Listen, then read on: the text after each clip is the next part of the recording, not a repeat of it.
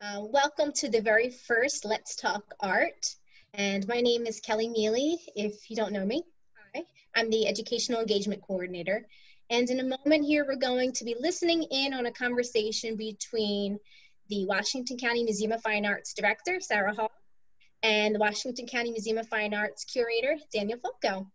And they're going to be presenting to us for a while. You'll notice that you don't have the capability to speak right now because of the webinar format.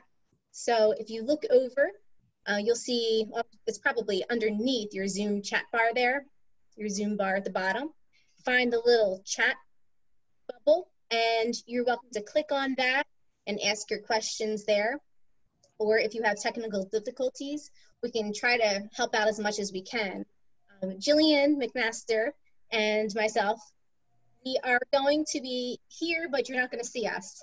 However, Jillian and I are going to be kind of looking over your questions and fielding to see what you all are saying. And when it's appropriate, we will interject during the presentation and ask either Sarah and or Daniel your question.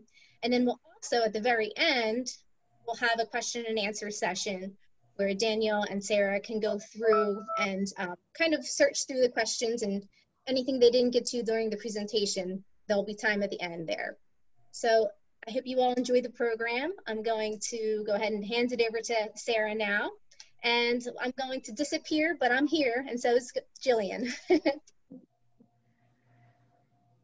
Nice to know you're with us. Helping out. Okay, hi everybody. First I want to say thank you so much for taking time out of your evening to be here with us on Zoom tonight. This is always a little bit of an adventure, everybody being in separate places, hoping the technology works. And I did want to say very pointedly, I'm stealing this from another museum, but welcome to the museum, because in today's world, the museum is where we are. We realized really quickly back in March when everyone had to shut their doors that we still needed to serve the public. We still needed to make connections to our collections, reach out to people. Kelly and Jillian and Daniel worked really hard all summer providing content related to the collections. Daniel's been recording videos. Kelly's been creating Art a Day challenges, really making the museum be much more than a building, making the museum be the connections that we make with you. And the positive thing about this world is that it allows us to make connections much farther away. So while some of you may never have been to the museum or have only been years ago, we can still connect you with the collection this way. So it's, I think, here to stay. We all need to adapt to this new way of reaching audiences, and it just enriches what we do. So I'm really happy to be here and be part of the Washington County Museum of Fine Arts and to help inaugurate this new program.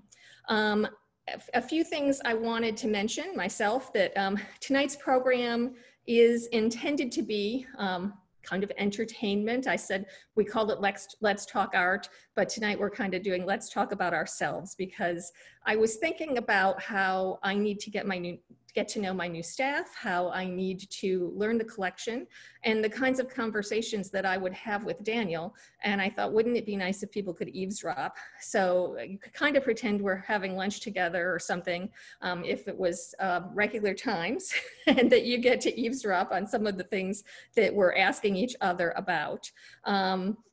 So I would say that at the end, or even now as we're talking, if you think of good ideas for future conversations, go ahead and put those in the chat. It could be a conversation about one particular artwork. It could be a conversation about issues in the museum field. We're kind of open to following the needs of others as well as our own interests. So go ahead and do that if you want to. One thing Kelly didn't mention in her introduction as we went over Zoom is if you don't Zoom often, you can adjust your view. So I recommend actually when Daniel pulls up the PowerPoint, because he's got to do double duty and run the program as well as talk. You can go up to the top and change it to a side-by-side view, and then you'll see the two of us in small boxes next to a full display of the images. So I think that's probably a recommended view for when we're talking about this. And the last thing that I'm going to say before we kick into the program is I'm going to do what directors do and ask for money. So Tuesday, the 22nd, is Opportunity Gives. And we really hope if you have the ability to make a gift, you do so on that day when the gift will go a little farther for us. We're in a situation where the American Alliance of Museums is predicting that 30% of museums could close because of loss of revenue during COVID. One of the things that I take great pleasure and pride in about this new position is that we're free. We have been free to the community since 1931. That makes us a bit less revenue dependent, but we still have also taken a hit and you know, a monkey wrench in our budget, and whatever you can do will really help us continue our work this year and continue to try to innovate and create ways of connecting you with the collection. And I also want to say we are open, you know, amazingly, you know, hosting temporary exhibitions. I was so impressed when I came, and, you know, already basically 2 new shows had been installed within, you know, a week of the museum reopening. So I'm confident you can visit the museum safely, you know, in small groups and with your masks on. And it's a wonderful, it's better than going to the grocery store. not quite the ordeal that going to the grocery store is. And it makes you feel good to go out and do something that's more like regular life again.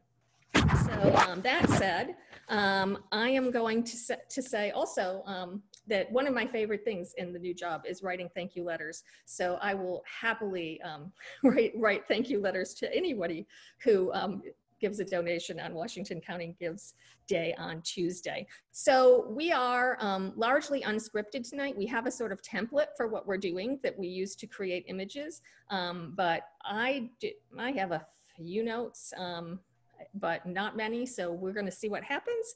I'm going to let Daniel start the slideshow, and we will dive in for tonight. Okay, thank you, Sarah. Let me just share my screen with everybody. And it's such an untraditional thing, I will say, and that nobody has read our resumes. So I didn't give you a proper introduction, but we'll learn a lot about each other while we talk. Yes. Okay, so this is our first question. How did you get involved with museums? So I think Daniel has an answer first. Yes. Well, for me, it begins back when I was in high school. And the image is on the left here. This is my hometown high school, Glastonbury High. And this person up here is Deb Willard, who was my history teacher in high school. And she was one of the first people who introduced me to history of you know, Western culture, but particularly art history, because when I graduated, she gave me a gift of a book about the survey of Western art. And that was one way in which I was really inspired to study art. And that happened throughout my period as I was a high school student. And I had a very inspirational trip back in 1998 to the San Francisco Museum of Modern Art, which is shown here on the right. And at that time, the building wasn't very old. Now it's gotten older, but it was a new addition, and it was a light-filled space. It was so inspirational. It was a part of a family vacation going to visit relatives. But we went to this museum, and I was so impressed by the modern art that was on the walls that when I came back to my hometown, I delved into the books in the high school library and really got into art as a whole. But it's very interesting because I actually entered the field studying and looking at modern art because this space was so inspirational in San Francisco. So I credit a lot of my formative interest in history and culture to Deb Willard. So I will interrupt. I'll let you keep going. But when you Sure. talked about delving in because of contemporary art, one of the things that I have discovered myself is, you know, art is a fantastic conversation starter and gets people thinking and connecting with the real world. And I remember taking my son when he was about 4 to the Carnegie in Pittsburgh when they were doing the International, which is, you know, a huge survey of contemporary art, and just responding to his questions about, you know, what was this and what are the artists doing and what does this mean, Mom, really opens up this huge engagement with issues that are, you know, of importance to everyone. So how good for you to be a young guy and to go that path on your own. Yes, absolutely, Sarah. And my parents, I should also credit them too. They were absolutely critical. Since I was very young, they would bring us to museums, but it wasn't until I got older that I began to gain an appreciation for art, especially in that 1998 visit to SF MoMA. So that's also part of how I got interested in all of this. And then it sort of took shape. It all came together when I was an undergrad student at Connecticut College. And here's a picture of the lovely campus in New London. Some of you may have visited it before. It's beautiful. It's right along Long Island Sound. New London is an old whaling city. It was in its heyday a major center of commerce in the 18th and 19th centuries. And it's along the southeast coast of Connecticut. And in the photo in the background here, you can see the Coast Guard, U.S. Coast Guard Academy there. So I went to school right next to there. There's they call it the Thames River, not Thames. And I took my classes in that building in the back there, the Cummings Art Center. So it was here that I really got taught by some fabulous people about art history. Number one was my academic advisor at that time, Joe Alkermes, who's in this photo here. Chris Stine, who was the head of the Museum Studies program at Connecticut College, and that was a fabulous opportunity. Robert Baldwin, who taught Northern European art. Constance Chirac, she was my French literature professor, but she took an interest in how we examine the museum and read it as a text. Very interesting stuff I learned from her. Great inspiration. And then here's one of my mentors who was, his name is Gene Gaddis, and he used to be the archivist at the Wadsworth Atheneum Museum of Art. And that's where I had my first formal internship in an art museum. And the Wadsworth Atheneum is the oldest art museum in the country, founded in 1842 by Daniel Wadsworth. I have to interject a great book recommendation, the Chick Austin book. I'm Yes. blanking on the title. What's the name? The Magician of the Modern? Is that it? The Magician of the Modern, yes, authored by Gene here. Ah. So Gene authored that book, and I spent a summer with him in the archives of the Atheneum. And it was really a very inspirational period of study with him that summer. It involved unearthing in the archives an Arshile Gorky drawing that belonged in the collections, but somehow got buried in the archival material. So that was a fun discovery. Yeah. So it was all these people, particularly Joe Alkermes here. Joe was an outstanding lecturer, and he really brought the art to life. And I'll never forget sitting in his survey class as a freshman and sort of feeling how intimidating the subject could be as we looked at the ancient Egyptian monuments. But that's where it all began for me, this freshman year there. And then also doing some work and taking classes at the Lyman Allen Art Museum, which is a museum that the Washington County Museum of Fine Arts has exchanged pieces with in its history. I should point that out. And the Lyman Allen is in certain ways similar to WCMFA in terms of its encyclopedic collection. So that's sort of how I sort of got into this. And then once I graduated from college, I got a job working as assistant curator and assistant to this gentleman here on the right, Douglas Hyland, who was the longtime director of the New Britain Museum of American Art in Connecticut. New Britain, as some of you may know, it was the headquarters of Stanley Tools. So it was a manufacturing town. It shares many similarities with Hagerstown, actually. So we'll get there later, but when I arrived in Hagerstown, I noticed the similarities between the collections, but also the cities have a certain connection. And what's interesting is WCMFA has had loan exchanges with this place for which I used to work. And Douglas was quite the mentor to me. I still keep in touch with him, and He's now retired, but he had a very successful time there, and he taught me really so much about American art and about museum practice. I owe a great deal to him. I'll introduce you with that. Rumor has it, not the easiest person to work for. So before I came here, colleagues said to me, well, if he succeeded working along Doug Highland, then he's going to be a great colleague. So. Absolutely, Sarah. He was very fast-paced, and he had very many expectations. He was highly energetic and driven. So definitely the case, but rewarding experience to work with him. So that's sort of the beginnings of how I found my way to Hagerstown, into the Washington County Museum of Fine Arts. Great story. Yes, and some of the works at New Britain that are very similar to the collections in Hagerstown. It's a beautiful West Rock, New Haven here by Frederick Edwin Church, an early one, very similar to the one that we have of the Catskill Creek at our museum. And then on the lower right, Child Hassam's Le Jour de Grand Prix, which shows this sort of carefree Parisian life in the 1880s. It's a wonderful painting. And I'll turn it over to you, sir. Okay, well, this is kind of a bit of the story of my childhood, in that my dad was a science museum director. And honestly, this is what I thought people's family pictures looked like, because nobody really took snapshots. They were all museum publicity photos.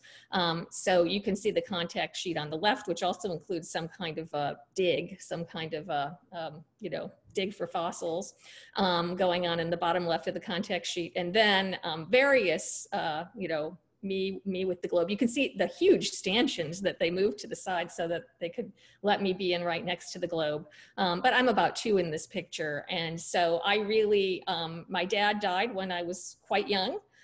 So these days of feeling completely at home in a museum were few, but incredibly indelible. Everybody knows that the press release, I think, when I got this appointment, tells the story. And I thought that, the Triceratops was named after me. I just felt completely at home in a museum setting. And I understood as I grew up that that was an amazing privilege, that every kid should feel really comfortable in museums and have that sense of adventure and discovery. And, ultimately, it would be really nice if they all felt like the museum was a second home. You can go ahead and move forward, Daniel. So these are just some more family photos. You can see me and my mom and dad on the left. That was a feature in the Sunday magazine section of the local paper. Dad was walking a nature trail, and they were photo documenting us. And my mom, Catherine, on the right, she was a big sewer, and you can see I'm sort of dressed like Little Red Riding Hood, and I'm also holding a matching doll. So that was a fun little museum feature in the paper, and I love the pictures from that day. And on the right, the woman is examining a mastodon tooth on the left, and Dad is touching the artifact, which in 1960 whatever apparently wasn't as frowned upon as it is now. So I always get mad too if you watch Antiques Roadshow and they don't have their gloves on. I always think, there are times when clean hands are better than gloves, but I always think if you're on TV, set a good example. You can quote me on that. Okay, you can go to the next one. And this is, my dad was actually a pioneer in children's museums, and had he lived, his dream was to retire to somewhere warmer than Buffalo, New York, which is where we were, and to open and run a children's museum. So he was doing a lot of research into children's museums, and there was one opened as an annex to the Buffalo Museum of Science in the late 60s. And you can see that I got the privilege of holding those big scissors and clipping the ribbon. And I remember being really annoyed at that woman who was telling me, be really careful. And I was thinking, I know how to use these scissors. So also another dress sewn by my mom. So you can move forward from there. And so, I'll wrap that up before we get into exhibitions with the fact that my path to museums was not intentional in spite of that childhood of loving museums, I went to college and studied communication. I actually worked for the college television station. I went to graduate school and studied film and video and creative writing. I've written some poetry, but I did start hanging out with artists in graduate school and getting involved in exhibition work. And, you know, spending a lot of time. When I started working at the Frick, which we'll see, you know, it was funny to me because here I was dealing with these like Trecento paintings and this, you know, pretty alien, distant art history when I hung out with installation artists and painters, and, you know, that was my milieu. So if we go into actually exhibition work, I will say that my first trip to Pittsburgh in 1989, I drove straight to Pittsburgh Center for the Arts because my husband had an exhibition there. So perhaps that was my first exhibition work. Didn't start working professionally in museums for another 5 years, but it ended up happening. So go ahead and forward through the slides, Daniel, and we'll take this conversation back to New Britain with Daniel, and we'll get back to me in a minute. Yes, my first show at New Britain was not long after I arrived there 15 years ago, and it was an exhibition called Innocence, which explored different aspects of childhood from infancy all the way through adolescence. And it was a lone exhibition. There were works that came from regional museums and private collections in and around Connecticut, including the Addison Gallery of American Art at the Phillips Academy. Some of you may know of that up in Andover, Massachusetts. They have a wonderful collection. And then this one here, which is a lovely Winslow Homer watercolor of a girl that was loaned by the Chase family of Hartford. And it was really a formative experience for me in terms of learning how to put together a show and give tours of it, do research on the works, and write labels. And this was all done in the old building of the New Britain Museum. So this is before it expanded. A year later, and I'll come back to that afterwards, we would expand the art museum significantly with a new building and proper collection storage. So that was my first one. Okay, and look at me, I cheated. So what was your first exhibition? And my answer is 3. So the first exhibition I really worked on was at Pittsburgh Center for the Arts. So I mentioned visiting there in 1989. When I moved to Pittsburgh in 1994, they were looking for a temporary maternity leave replacement for their exhibition coordinator. And I had no idea that 70 people applied for this 3-month job, which somehow it was complete nepotism because I had met the curator, you know, in 1989, and I got that job, and it was really a fun adventure because I was really just plunged right into a lot of work. It was the first Pittsburgh biennial. You can't really read that catalog cover on the left, but it does, black on black. That's Murray Horn for you. He's now the curator of Wood Street Galleries in Pittsburgh and does some really innovative international programming there. But at the time he was at Pittsburgh Center for the Arts, and it was 14 local artists all doing different things and 14 different personalities and 14 levels of installation to manage, from construction of a giant wooden rose in the park that actually Chris Fetter, who was my landlord at the time, built, and Bob Bingham, who did something called urban, I think it was urban semi-wilderness area, and all these trees were brought in and planted in Mellon Park adjacent to the gallery in an hourglass shape with this whole metaphorical, you know, walking through nature transition. And then we had photographs, and, you know, it was just a huge range of artists and personalities. And I didn't really know until I was involved in that I had good logistical management skills and that I had good personality management skills. So that was a great experience. And then when I went to the Frick, the first show we did there was Medieval Art in America, that I was involved with from the Palmer Museum. And I'd like to mention this because it was truly, you know, ivories and reliquaries with jewels, architectural capitals. It was like opening treasure chests, like Indiana Jones movie kind of treasure chest. So it was incredibly exciting, and I was really nervous about, you know, handling these medieval objects. And I had done all this reading. You know, the Met has a little guide to art handling, and it was, and there were couriers from everywhere traveling with this show. So it was an immersion in kind of major exhibition logistics and meeting a lot of experts. Which was really interesting. And then major, really influential exhibition that the Frick did, which was self-organized. So the Medieval Art Show was a traveling show, you know, that we put on, but Collecting in the Gilded Age was a Frick show entirely. And the publication is still incredibly influential.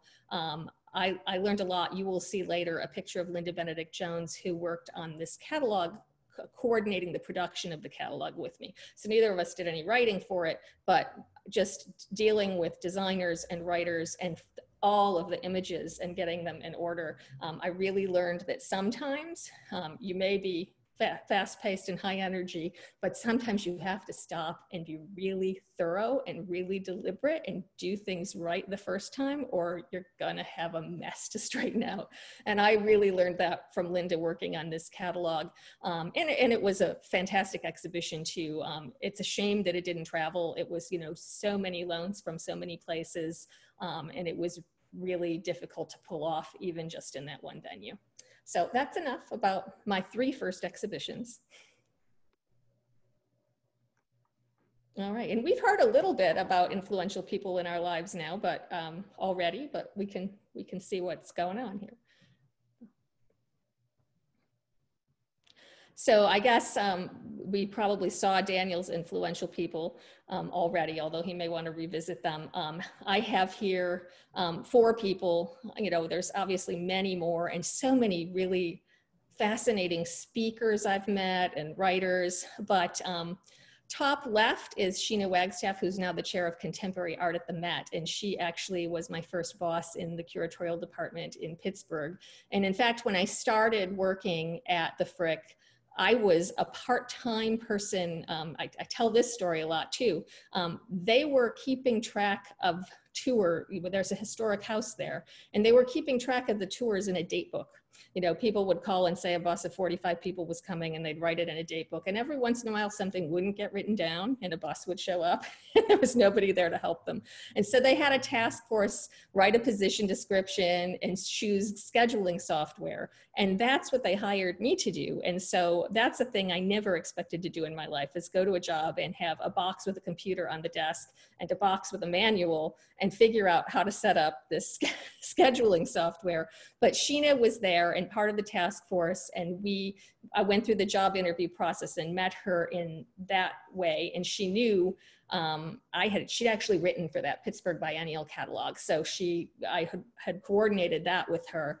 And she knew me, and she started asking me to do curatorial projects. And the first thing she asked me to do was to design a installation for World AIDS Day, the Day Without Art, that did not necessarily involve just covering a painting with a black cloth, which is what traditionally they were doing. This is 1996, I think. And so I did concepts for 3 different installations over a 3-year period. And after the first one, basically, she brought me into curatorial as soon as they had a vacancy there. And I worked with her for 2.5 years. She's amazing. And she went on to, you know, be one of the founding curators of Tate Modern. She went back to London, and now she's at the Met. And then on the right is Dick McIntosh, who was that incredible perfectionist in my life. Like, you know, Dick could hold astonishing amounts of information in his brain and just rattle them off in meetings and in a dazzling way.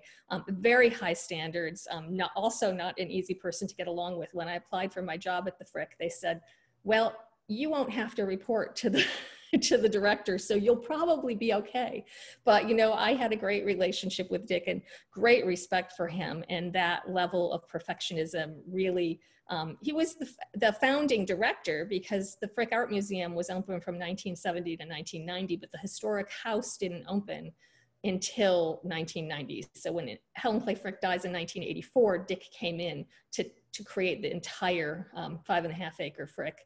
And then on the bottom left is Linda Benedict Jones, who I mentioned about the catalog. She was the former curator of the Polaroid collection in Boston, who came to Pittsburgh and ran our education department and worked with me on the Gilded Age catalog and taught me about deliberation and care and methodicalness. Not that I'm not a methodical person anyway, but sometimes when you're young and working, you can really get caught up in the stress of a moment. And she really did teach me the importance of deliberation when you need it. And Bill Bodine on the bottom right, who is retired now, but worked with me at the Frick for I think 11, 12 years as my director. And really, you know, good bosses are talent managers, and they help you discover abilities you didn't know you had. And Bill always trusted me to do more and differently than I ever realized I could. So that's enough about me. We can move on. I just want to interject and give you a little heads up. It is 6:29. Okay. All right. Well, see, we talked a lot. I talked a lot. Okay, so what's the next slide, Daniel? We will try to speed our pace up. Okay, favorite pieces in the collection of the Washington County MFA, or anything that you find particularly compelling. I said that because the word favorite is awful, and also I have favorites on different days and different times, different moods, I think. So I put the Moran in here because when I first went in the gallery, it just kind of knocked my socks off, for lack of a more professional sounding term. And I'm familiar with Moran's National Park views, but you know, this incredible American scene, urban scene, with its hints of Turner, and you can tell the reverence for Turner in this. And it's gorgeous as a whole painting, the atmosphere, but it's just completely delightful to scrutinize up close as well. So you just go on. I have some details on the next page. We won't talk about them, but it's gorgeous. It's a stunning painting. And I just to add there, it was the first painting that the museum purchased in 1940. Yes. All right, what a good decision that was. Yes, director John Kraft bought that one. Mm-hmm. Okay. For me, so one of my real favorites is in our Smith Gallery is the Thomas Birch Shipwreck of 1837. This is just a tour de force of it dealing with the sublime, but also the struggle of humans for survival here with their ship just run aground. And then this cliff that almost looks like it's going to swallow up the mariners. So it's really one of my favorites. And then another all-time favorite of mine is the Gottfried Schalken Self-Portrait of the Artist with a candle from 1694. And this I love the light in this painting. And also his attitude is wonderful. Yeah. Yes, he's so self-confident and really sort of showing off his status at that point in his career. Okay, so favorite artists or works that aren't necessarily in the collection. We'll breeze through this. So this is my dad's. So when we went through and talked about influences, I didn't mention that my dad had an art background. He took art classes. He was a scientific illustrator and ran the model department for Ward's Natural Science establishment in Rochester, New York for a number of years, and was known, he was an all-around naturalist, but he was really known as an ornithologist. But I have this little squirrel in my house of my dad's, and so he's one of my favorite artists who's not in the collection. And then I think the next slide has a whole bunch, and I'll just rattle through them fast. This is the Albright Knox, the mirrored room, which I remember visiting when I was like 3 years old. So, and that's, my dad was really active, knew all the board members of the Albright Knox. In fact, the Van Gogh Sunflower painting that the Albright Knox had for years and has since been sold belonged to the Museum of Science, which is why it was sold. So there was this interrelationship, and so I did spend time at the Albright Knox as well, and I thought this was just enchanting when I was a child. And that's my husband. So I did mention that I first went to Pittsburgh for an exhibition of his work in 1989. He's a painter and a printmaker who does mostly photography these days. And that's an essay I wrote about his work. So if anybody's interested, that's online. You can find that and read it. And then just, you know, I love Courbet, the Bellini.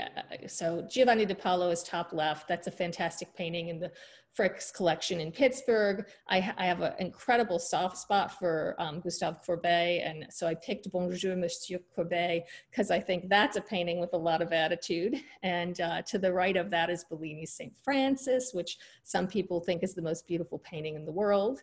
It is pretty magical for sure. And what else do I have on there? Durer's hair, which I did get to see in the basement of the Albertina.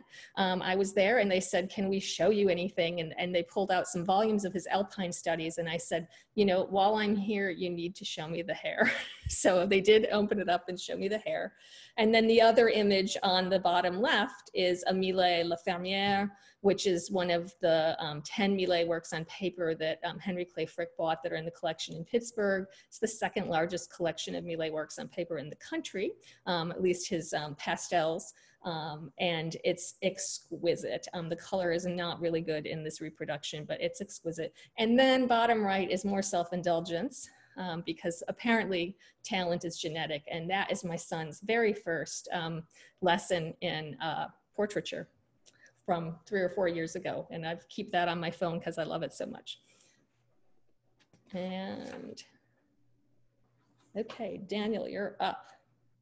For me, some of my favorite artwork outside the museum are the late Baroque paintings of Giovanni Battista Tiepolo, and some of you may have heard of him. He was an Italian painter who created these phenomenal ceilings that graced the churches and palaces of 18th century Europe.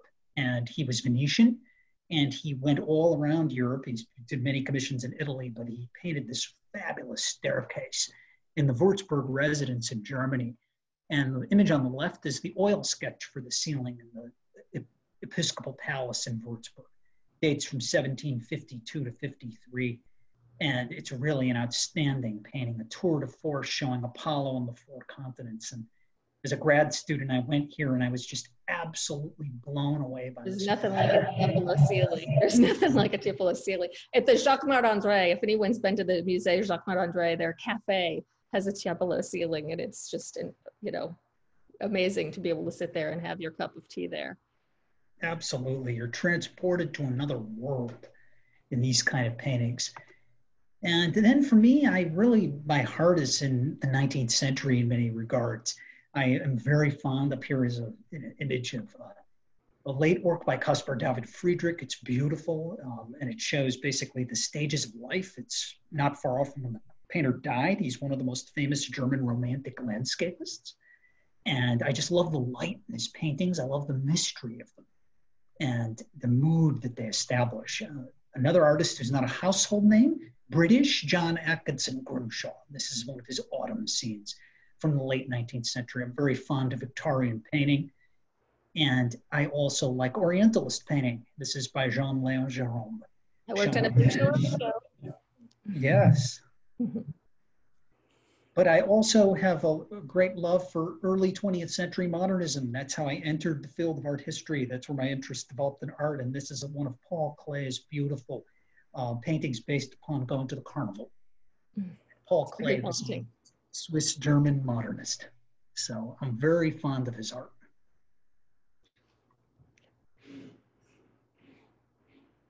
Okay, and this is the postcard that I did. When we were hashing out this program, we realized we needed to put a little bit about some of the living artists that we had met in here. So I could talk, you know, an entire hour about it, but You can go ahead and go forward, Daniel, and we'll see. So this is Isabelle de Borschgrave. She is a Belgian artist who is best known for the dresses that full-scale dresses that she makes out of paper, sort of giant sculptures. And I went to her studio, I think it was 5 years ago, basically this week or last week. It was coming up in my social media memories. And we worked with the Dixon and the Oklahoma City Museum and the Society of the Arts in Palm Beach to do a tour of her work. So getting to go and be in her studio with this museum consortium and be there from the first moments of planning the show was really delightful. And I took this picture of her working while we were there. So you can go ahead and go forward, Daniel. And there is an installation shot of some of her gowns in with the 18th century paintings at the Frick, which made it, I think, the best venue on the tour because we had a collection that supported the work and we could integrate it to an extent in a way that other museums couldn't. Go ahead and move to the next. And he's been called a trickster, smart aleck, magician, shaman, whatever form he's in tonight. We're glad he's with us. Please welcome Vic Muniz. That was my introduction from, I think, 2013. I worked with Vic in 2000 on our first residency, and he created an exhibition called Clayton Days Picture Stories by Vic Muniz, which was meant to be a kind of storybook. And if people know his work, he is a trickster. And so what he did is he had everybody dress in costume and shoot photos that looked like they were taken in the 19th century. And he mixed them in with some real photos, 6 or 7 real photos and like 58 new photos or something like that, that were sort of fabrications of history. So here I am with him in 2013. We brought him back and restaged the exhibition because I had been pregnant. I'd been the project manager, left on maternity leave and had to hand the project to someone else. And I felt like I really wanted to, and the Frick acquired all the work. So in 2013, in honor of it being a Carnegie International year, we restaged it to have some contemporary art. And Vic had just won the Oscar for, Best Documentary Film for the film Wasteland, about his work in the garbage dumps of Rio. And we borrowed some of that new work. So we restaged our show and borrowed new work. So in the picture, this is 2013 with me and Vic. And you can move forward, just kind of click through these, give a couple minutes. But that's, so in 2000, there was actually another documentary film crew documenting his work for a film called Worst Possible Illusion. And this is stills from that film as they show Vic photographing me and my son, Nathaniel, who was 5 months old. What you can't tell is that it's 38 degrees and my baby's naked. There were people standing with big blankets to just, as soon as the exposure was done, to just swab us in warmth because it was really cold. And you can go forward and see. So I am incredibly privileged to have had a portrait taken by Vic Muniz. And I actually got to write the label for my own portrait of Vic Muniz. And I put it on the cover of the book. So the second book, we did a little booklet. And I was like, I'm putting my kid on the cover of this booklet. So indulgences that I have made over the years. But you can go ahead and move forward. There's a little, that's some of the work he did, pictures of magazines. That's Kaibat's floor scrapers, rendered in fragments of magazines, massively heavy, like incredibly challenging to hang those. You can go on, and I think that's it for me. Yes, I will bring up a couple of artists once we move a little bit forward. Okay. That I've been able to work with. Okay, and I don't want to focus on problems, so we will we will go fast here. I'll tell you, go to the next. Did you want to say something more right now? You go ahead and then I'll follow. No, I was going to say, we'll see some images of the most difficult installation I managed in a moment, but we won't dwell on them. So you can talk now. Yes, I had an opportunity to work with quite a few living artists at the New Britain Museum of American Art. And one of them that was very interesting, he's not living anymore, but deceased not that long ago, was Saul LeWitt. And that was really an interesting experience. Saul LeWitt, as some of you probably know, he was a renowned minimalist. But he grew up in Connecticut and he operated his studio in Chester, Connecticut. But he grew up in New Britain and had a special love for the New Britain Museum of American Art. And so after so much work and training to negotiate with this artist, Douglas Hyland, the former director, finally convinced him to bequeath part of his art collection to the museum. but it took quite some doing. But working with Saul was really an outstanding opportunity. And one of his wall drawings graces the lobby of the museum. And these are just some materials from the opening of the museum back in 2006 when we added this Chase family building. Really an outstanding and exciting project, included a cafe and a refurbishment of the historic Landers house off here to the right. So that was really a formative experience. And here in this photo, you can see the drawing that was executed by Saul's studio, his assistants.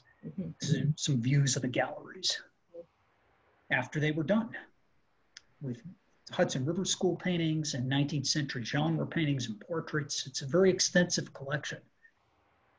And then a commissioned piece that was in the Grand Staircase by an artist named Stefan Hendy, who has now moved on to do some really interesting site-specific work. That's a piece photo. Yeah, and these are the upstairs galleries, the Changing Exhibitions Gallery. And then also back here, a great artist I had a chance to work with named Graydon Parrish. And some of you might have heard of him. Graydon Parrish used to work up in Western Massachusetts, and he did this very large mural that you see in this picture commemorating 9/11. And that was quite a to-do at the museum. It took him so long to paint this huge work, which was probably 8 by 15 feet. And it's a very large allegory, but that was very memorable. And here, I will not, I've had many challenging projects over the years, but the most difficult exhibition installation was this Undress, the history of underwear and fashion from the Victoria and Albert Museum that we had, and everything had to be, behind glass. And so building this casework was essentially like having a small house built inside the museum over, in a very rapid time period between exhibitions. So I was there many late nights with, overseeing the contractors, trying to speed things along. I did a lot of cleaning myself just to keep things moving forward for them. And on the bottom right, if anybody knows Stacy London, she came and did a talk about fashion. I did not know her. Amanda Gillen, if she's on this call somewhere, my colleague back at the Frick, was a big fan of Stacy London, coordinated getting her into Pittsburgh. It was a really fun event, and it was lovely walking through the show with her. Amanda chimes in, I'm here. And this is, some of the tough projects involved taking care of an old house. Everybody knows taking care of houses is a pain in the butt. And then you have, a house built somewhere between 1860 and 1870 with additions put on in 1893 and 1897, and, 100+ years of use, and, thousands of visitors going through each year. It takes a lot of upkeep. So we both, the bottom right, the coffer to ceiling there, actually Amanda and I worked really closely with contractors who had to take that part apart piece by piece, like a jigsaw puzzle, numbering everything to be able to put it back the way it was in order to add an extra steel beam, because Henry Clay Frick's bathroom that was added in 1897 was making that roof sag after 100 years. And then the other thing, we basically, recently, not too long before I left, completed rebuilding the foundation under the porch, which was the kind of highlighted section of the other photo here. So things also fall under the things I didn't expect to be doing in my career. Can go ahead and move forward from there. A little travel, but we should do a whole nother program on travel. Maybe we should agree to do that. Yes. Okay, so you could go ahead and move forward, and that's China, though. You should talk about China. Yes, towards the end of my time at the New Britain Museum of American Art, I was asked to do a courier trip to China for this exhibition that was organized by the Guggenheim Museum in New York called Art in America, 300 Years of Innovation. And that involved going over to the National Museum of Art in Beijing, China, and overseeing the unpacking of crates in the dead of winter in Beijing before the air quality there was not so great. And that was a really interesting experience for me to go over there and see how the Chinese officials and colleagues at that museum went about installing this kind of exhibition. And it was really a fabulous experience for me. I met lots of people from all over the US, but also all over China who were gathered there at that time. And we were there for about 4 days. And then I sort of extended the trip after the museum business was completed and spent some time in Shanghai. So it was really quite something. And two of the New Britain Museum's paintings traveled to that. It was a huge still life by Richard Labari Goodwin, an artist we also have in the Washington County Museum of Fine Arts, and then a William Merritt Chase portrait that traveled over there. Other journeys after I left the New Britain Museum, well, one of the most important, and that was when I went to the University of Illinois at Urbana-Champaign, which is in East Central Illinois, and went to grad school to get my MA and my PhD. This also was a time where I had an internship in 2010 at the Phillips Collection in Washington, D.C., because at that time, the UIUC and the Phillips Collection had a collaboration. Unfortunately, that program closed for a variety of reasons, but I had a chance to intern at the Phillips and work with director Dorothy Kaczynski there, as well as several curators. It was a fabulous time, and the collection is just so deep at the Phillips. It has some parallels with our museum too. And then also as a grad student, I worked at the Curator Art Museum on different kinds of projects and also went over there to study the collections. It's a very nice university, medium-sized museum and lovely campus. And this is a picture here of the main quad at UIUC.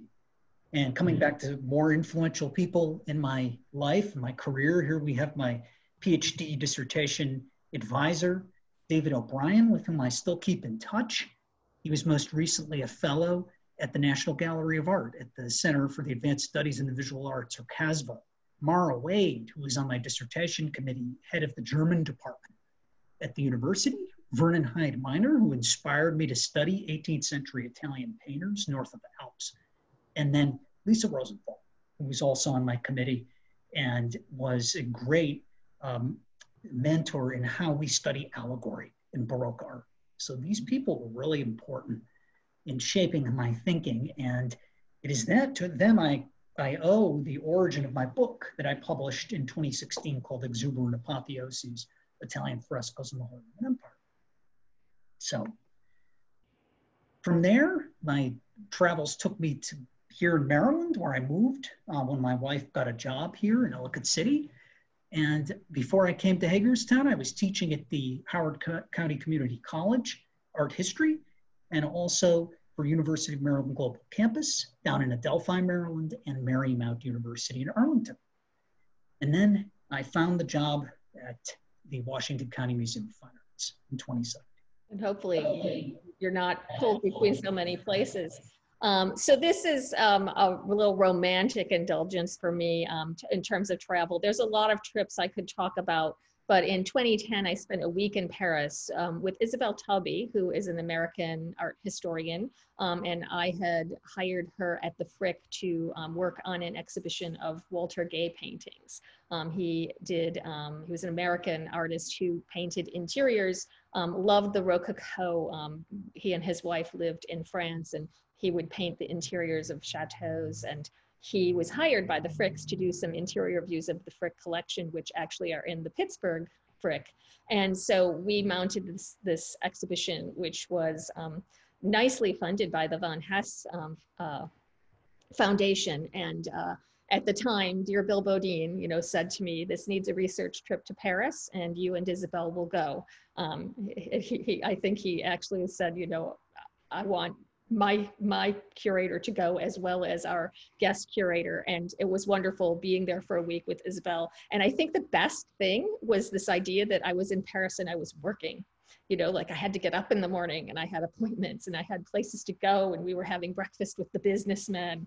I wrote a blog that is no longer online, but it was really fun. It was up for a while and people would write me fan mail. And these were the notes, and I picked sort of semi-romantic pages of the notes to share, and then I would turn them into a blog at night. So I was hardly sleeping because I was trying to get these blog posts to our media team in Pittsburgh, and you can see some funny things here. One of the private collectors said to me on the phone, let me hear you tell me what you'll tell the taxi driver. She was concerned about my French, and for me to get to the 16e arrondissement. And when I said it back, she's like, oh, well, some French. And So anyway, that made it into my memories, as well as the little thing here.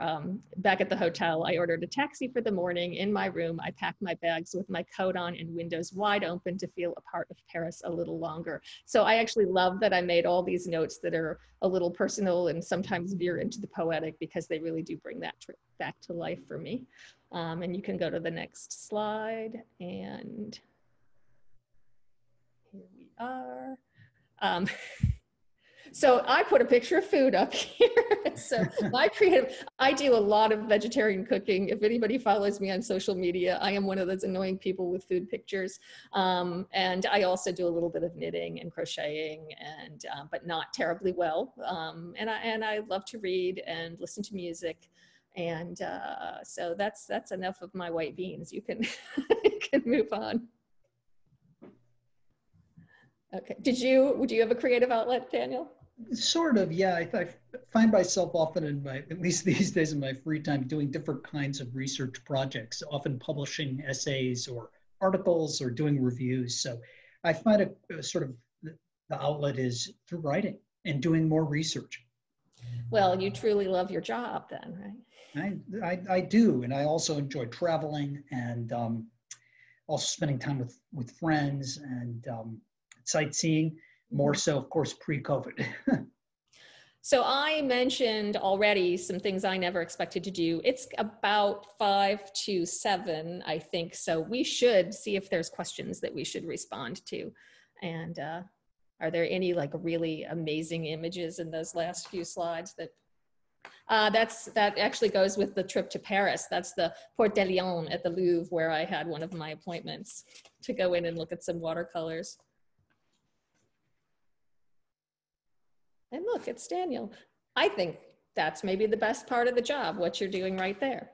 Absolutely, yeah. That's me giving a gallery talk for the BAM exhibition that we had several years ago of really fun works by various illustrators and authors of, there were manga books in there and Jared Krasoska, and it's all kinds of very fun things in there, circulated from the Children's Museum in Abilene, Texas.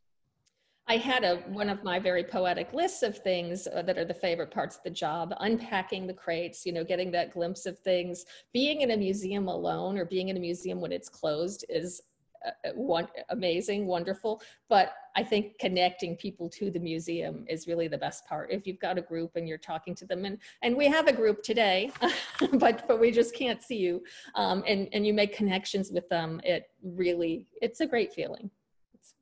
Absolutely. That is one of the most rewarding parts, is sharing your findings and your insights about art with a wide audience. Getting people to make discoveries on their own too, and find pleasures they never expected, for sure.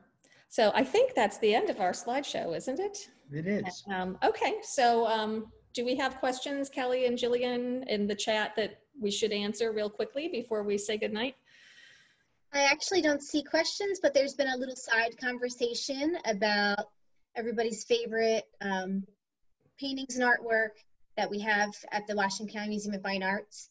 So if anybody wants to get a chance and just kind of scroll through the chat and see what everybody's ideas are, it's kind of fun to do. But I don't see any major questions if anybody has any right now. And I think I saw in the Q&A, which we forgot to tell people, you know, there's a Q&A box and there's a chat box, and we're kind of watching the chat. But earlier, I think in the Q&A, someone had said, does it have to be your collection? I think that probably has to do with our discussion topics. I guess I would say, I don't really want us to spend an hour talking about someone else's painting, but we could talk about, you know, we could talk about an art style or a movement that encompasses or folds that into our collection somehow. I think we could probably find a way to do it and connect it to our collection. What do you think, Daniel? Yes, absolutely. I think that would be a lot of fun and very interesting. Okay.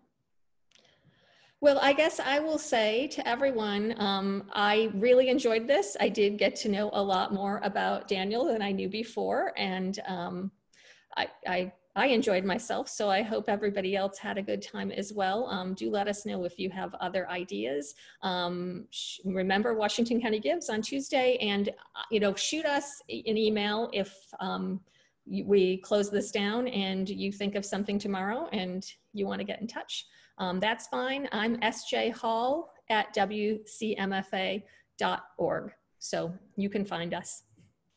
Yes, and you can reach me at curator@wcmfa.org. And this was great, Sarah. It was nice and interesting getting to know more about your background and how you got interested in museums and art. Thanks so much. Okay. Thank you. Good night, everybody.